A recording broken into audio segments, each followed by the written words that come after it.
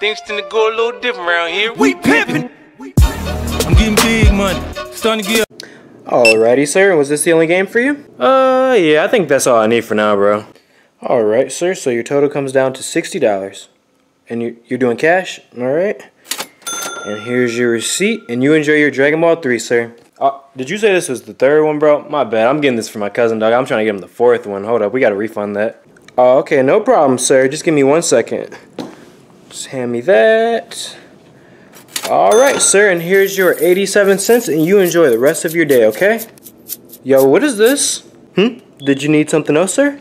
No, I wasn't. I didn't need nothing else. It's just I'm saying, like, this is the game I just bought. Right, and I gave you your change back. See, that's the thing though. I'm saying, like, I just paid 60 for the game. So why you giving me 80 something cents back? No, we don't have any new games releasing anytime soon. Sorry, sir. New games? Bro, I just won my other $59. What are you talking about?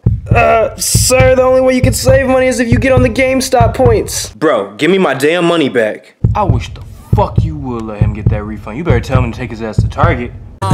Got a fly chick, she don't fly south. Real independent girl, take herself out. They say good things come when you wait for it, but she a bad bitch, make you late for it.